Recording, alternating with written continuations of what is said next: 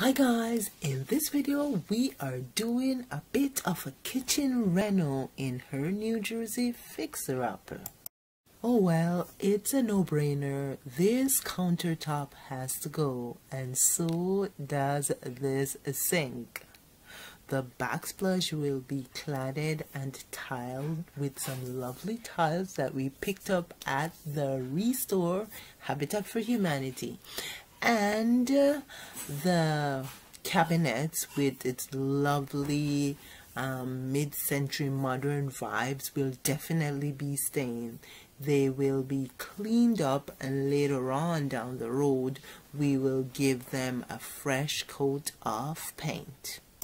It was quite the chore, but we finally got that countertop out the door, and that very extremely heavy sink is now sitting on the floor.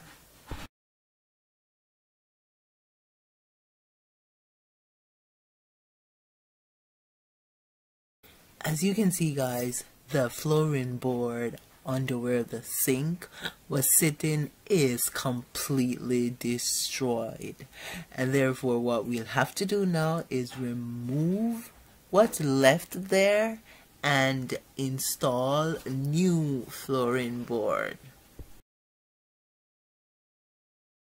We did not travel with tools from home, so we were making use of what we had available to us. Now the first thing my hubby did was cut two pieces of 2x1 wood, which were mounted to the sides of the cabinet, the left and the right side, running from back to front.